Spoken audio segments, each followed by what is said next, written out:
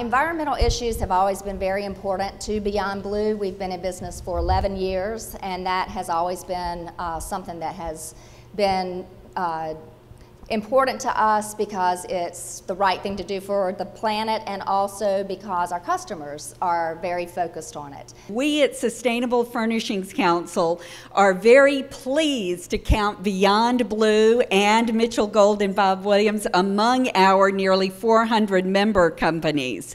We are all about promoting a healthy future inside and out. So we are concerned with all the many issues that fall under that wide sustainability umbrella. We do concern ourselves with many, many issues, but the issue of global warming is a particularly important one. Global warming is an urgent issue that doesn't get near enough attention. And so this is an opportunity to give more attention where attention is due.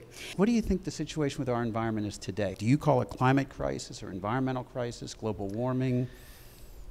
You know, there are some people that said, oh, well, they changed it from global warming to climate change because it wasn't doing what they said it was going to do, so they had to come up with a new name. The way I like to look at this, there's a professor of really well-respected professor of atmospheric science at MIT, Kerry Emanuel, and I love the way he looks at this. He said, this is risk assessment. He said, you know, if somebody told you there was a 2% chance that if you let your 2-year-old daughter cross the street without you holding her hand, that she'd get killed, would you let her do it? And the thing about it is, there is a chance, you know, scientists don't know everything. There is a chance that something could happen, or we'll learn something that maybe this won't turn out to be as bad as we had feared. But if we clean up the environment and come up with better ways to use renewable energy, what have we lost? So I was so curious, when you changed, like was there a moment when it happened, an epiphany? There was a moment when it started, but the change was gradual after that. But I woke up one morning, which in of itself was a good thing, and there was this gnawing question in my mind directed at me.